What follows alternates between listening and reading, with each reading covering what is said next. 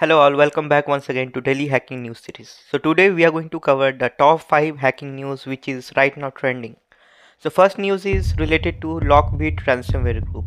So international operation actually takes down the Lockbit Ransomware group. So recently the law enforcement agencies from 11 countries, they have collaborated in a major operation which was codenamed as Kronos. So they have seized multiple darknet domain which was operated by Lockbit Ransomware. So this action was actually disrupted their infrastructure and hindered their ability to launch attack and extort victims.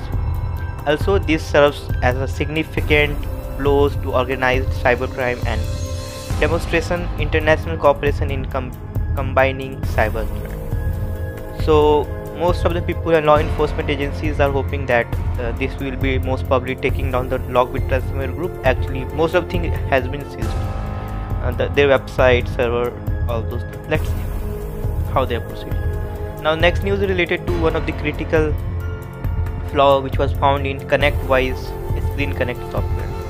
So there was actually two critical vulnerabilities were discovered in Connectwise Screen Connect, which is a popular remote desktop and access software. So these flaws could allow attackers to remotely execute code on vulnerable system and also is able to gain unauthorized access to restricted directories. They have recently, Connectwise has recently released urgent software update to address this vulnerability, and users are strongly advised to patch their system as soon as they can. Next news is related to a lot of actively exploited bug. So over 28,500 exchange server vulnerability to actively exploited bug. So the vulnerability has been identified as CV 2024-21410 and is actively exploited by attackers to gain unauthorized access to Microsoft Exchange servers. So this flaw allows attacker to perform anti-LM relay attack, potentially leading to data breaches and network compromises.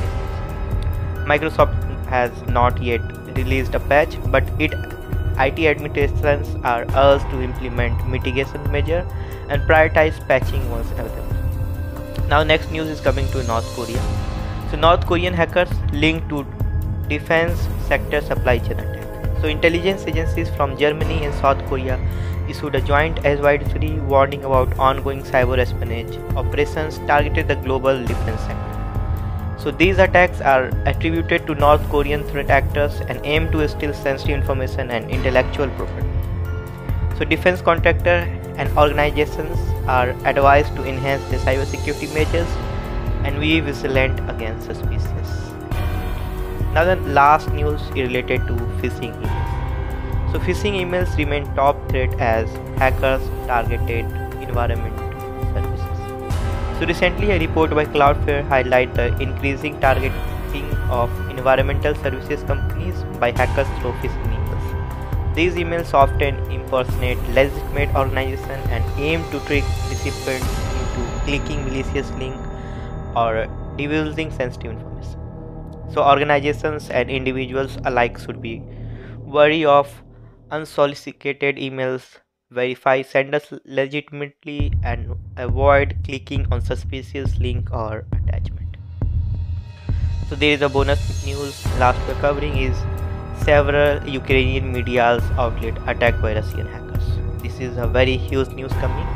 So this attack is believed to be a part of Russian information warfare against Ukraine and underscore the use of cyber attacks in geopolitical conflicts.